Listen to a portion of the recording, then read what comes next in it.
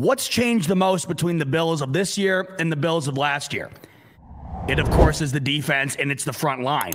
And I had said going into this one, hey, if the Bills are going to be able to get a win in the style in which they did against the Rams, they're going to have to prove that they can stop the run. Last year, Derrick Henry went off against the Bills. 143 yards, 3 scores, busted off that house call for about 75 yards. We also know Jonathan Taylor went off last year for the Colts against the Bills. The Bills had a rough time last year against the run. Last week, the Rams barely ran the ball at all. I know everybody and their mother was bitching about Cam Akers because they had him on fantasy and he barely touched the field. We didn't really get an accurate representation last week as to what we can expect from the Bills against the run. But we knew coming into this week, this would be as good of a test as ever. Doesn't get much better than Derrick Henry. Well, last night, it doesn't get much worse in Derrick Henry's career. And if you're looking at the difference between the Bills of this year and last year, it, of course, is the D-line.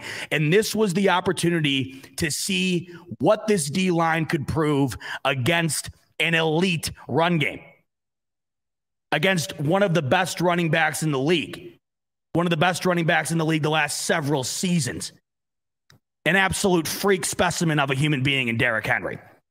Derrick Henry last night against the Buffalo Bills defense, quite literally,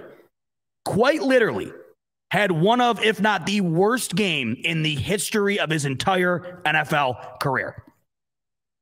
Derrick Henry, 13 carries for 25 yards, 1.9 yards per carry with a long rush of 9 yards.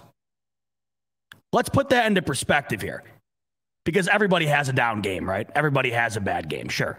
We know that. We've seen it time and time again, of course, from all the best players throughout the league, including our Bills. Last night was more than just a bad game. It was one of the worst games he has ever had. And I don't think it's a coincidence. I don't think he just had a bad night. He had a bad night because he went up against the most elite D front, one of the most elite defenses the league has seen in quite some time.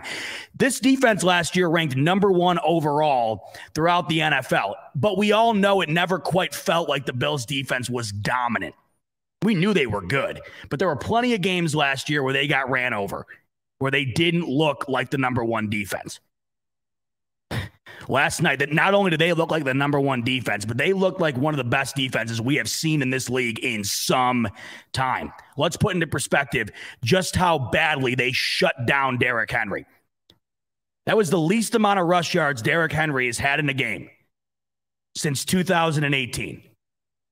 It is the lowest it is tied for the lowest yards per attempt he has had in a single game since 2017.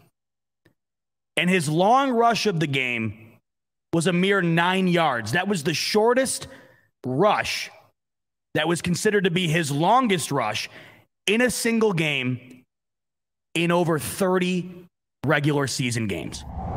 It's not like he got hurt. It's not like they didn't give him the ball. He just got dominated.